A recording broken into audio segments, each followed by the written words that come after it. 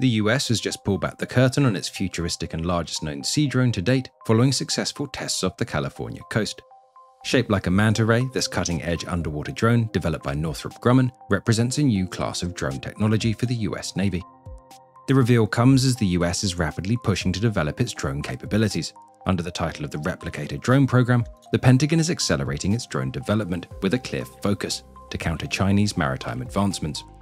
With robust spending of $500 million annually, the goal is to deploy thousands of autonomous combat-ready sea drones over the next 18 to 24 months.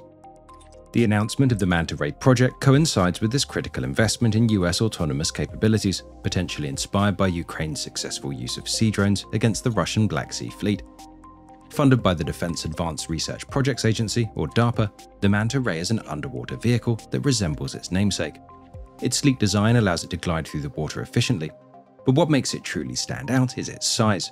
Although exact measurements haven't been disclosed, it's one of the largest drones ever developed for the US Navy. But more than just a large drone, the Manta Ray is designed for endurance and versatility. It's equipped with energy-saving technologies that enable it to operate on the ocean floor for extended periods, undertaking surveillance and intelligence-gathering missions in environments inaccessible to humans. Kyle Warner, the DARPA program manager, highlighted the drone's ability to be rapidly assembled in the field from modular sections and its potential for a wide range of naval missions. Northrop Grumman has engineered the Manta Ray for easy shipment in standard shipping containers, supporting expedient deployment anywhere in the world. Once at the location, it can be quickly assembled and launched from a warship or directly at the shore, reducing the need for pier space and conserving the drone's energy for actual missions. With its completion of successful sea trials, the Manta Ray is now moving towards real-world operational testing. DARPA is currently coordinating with the US Navy to determine the next steps in bringing this cutting-edge technology into regular service. The US Department of Defense is rapidly pushing the development of unmanned systems like the Manta Ray, which they believe represent an important development in the future of naval operations. Understanding the global context that shapes these advancements is essential. Recent conflicts have demonstrated the strategic value of drones in modern warfare.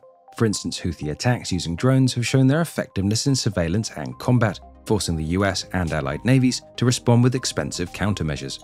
Similarly, the conflict in Ukraine has showcased the strategic use of sea drones. The reported use of unmanned surface vessels by Ukrainian forces, for example, to attack Russian naval assets, highlights the tactical advantage and potential of such technologies. Again, with these naval drones costing in the low hundreds of thousands, compared to the destroyed Russian ships valued in the tens or hundreds of millions. This program is not just about keeping up, but setting the pace, ensuring that the US remains at the forefront of military technology, learning from global conflicts, and integrating these lessons as China and Russia attempt to do the same.